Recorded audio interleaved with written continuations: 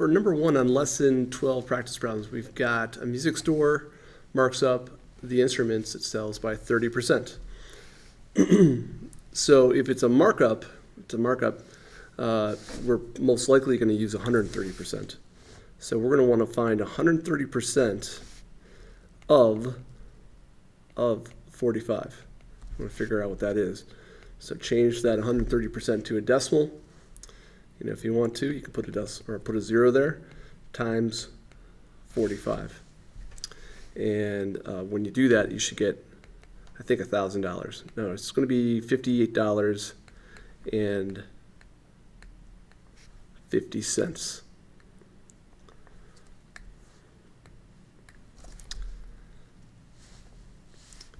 All right, if the price tag on a trumpet says 104, how much did the store pay for it? Okay, again, let's put that into equation form.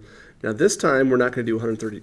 We're not looking for 130% of 104. We're looking for 130% of what number equals 104. So we're not sure what that initial price is.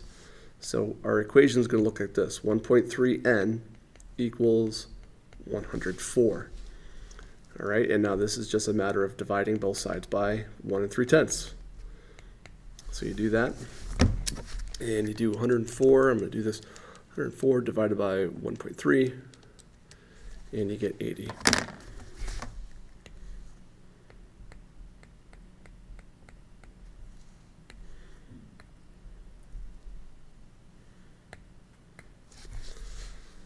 All right, what's number, letter C? It says, if a store paid $75 for a clarinet and sold it for $100, did the store mark up the price by 30%? And when I was helping out students with this one, they were saying no, but they were saying no for the wrong reasons. They were saying, well, it's just, you know, because it didn't go up $30 or something. I mean, that's not the right reason. But if you want to know if it went up 30%, just all you would have to do is just do 130% times 75.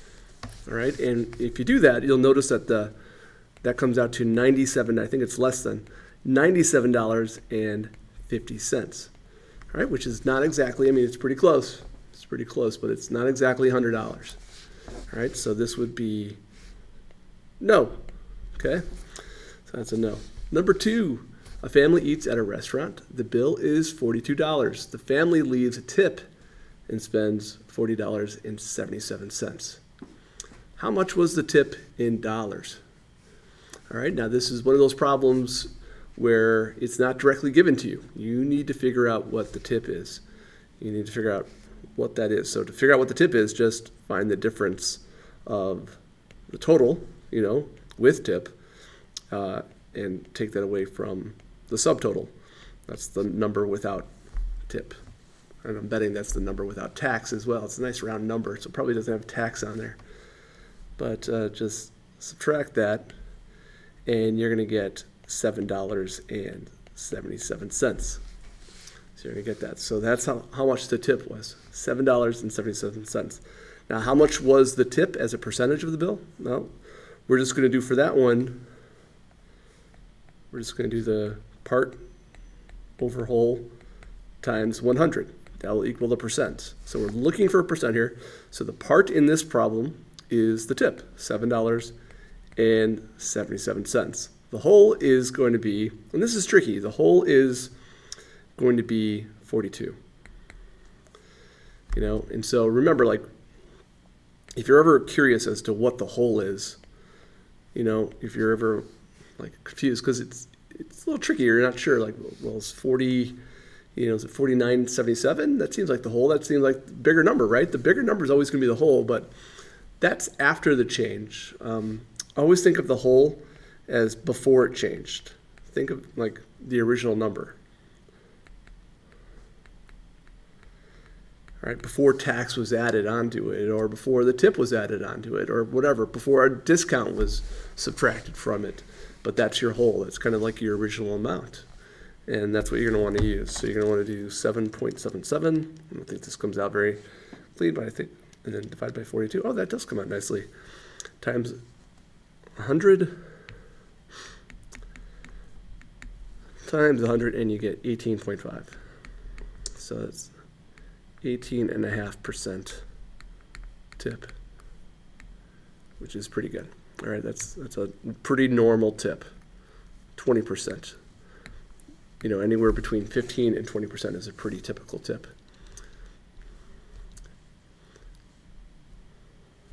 All right, for number 3, the price of gold is often reported per ounce. So at the end of 2005, the price was $513. At the end of 2015, it was $1,060. It's a pretty good jump right there. By what percentage did the price per ounce of gold increase? So for this one, we want to figure out the percent change. And so to figure that out, you're just going to, let's just take these two numbers and find the difference. So we're going to subtract them. So $513, we're going to take that away from $1,060. All right, and that comes out to $547. So that's $547 right there. And now we're just going to do part divided by whole. So part divided by whole. So this kind of goes along with what I just said about problem number 2. So the part is 547. That's how much it changed by. And you'll notice that number was not given. You know, that was not provided. That number we had to figure out. So a lot of times, like, you're not going to get the number directly. It's not going to come out and say, hey, this is the number. You got to figure it out. So a little bit of problem solving goes a long way. And then on this one, the original price, the original cost of gold was $513. So you're going to do that. And so we're going to do, and then multiply that by 100, of course. So I'm going to do 547 divided by 513 times 100. And on my calculator, I got 106.6276. All right, something like that. And it doesn't really tell us, does it? It doesn't tell us what to round it to. It doesn't tell us what to round it to. So I guess I always like 1 decimal place. I think that's probably enough, I think, for some of these problems. Or nearest whole is probably good enough, but I'd say it's about 106.6% increase. So that's a pretty good jump right there, more than doubled. All right, for this next one, a phone keeps track of the number of steps taken and the distance traveled. Based on the information in the table, is there a proportional relationship between the two quantities? All right, so this is a throwback problem. So we're looking back to a previous unit, and you know, essentially, if these both have, or if these all have the same constant of proportionality, if they all have the same k value, you know, if this is our x, this is our y, then we're good. But so, like right here, this is 1 over 950.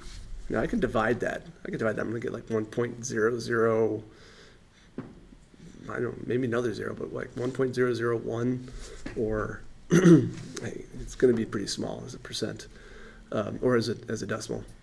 But the thing that I see right here is, like, if I do 3 over 2852. So if I do that, and the first thing that like pops in my head right now is, like, if I do 2,852 divided by 3, does that give us 950?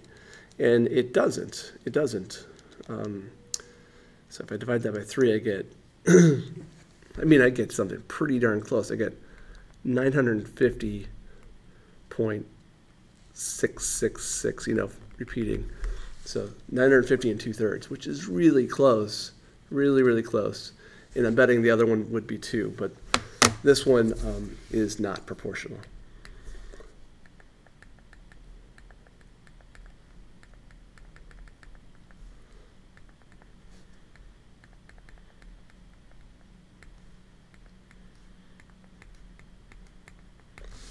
All right, so there's no constant of proportionality on this one. All right, last problem here. Noah picked 3 kilograms of cherries. May picked half as many cherries as Noah.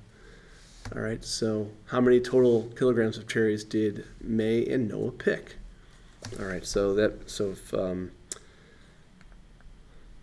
Noah picked 3, so Noah picked 3 kilograms, and May picked half as much.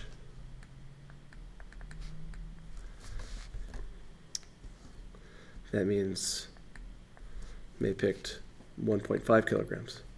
All right, then that gives us a total, right? Just because it's asking how many total kilograms of cherries did they pick.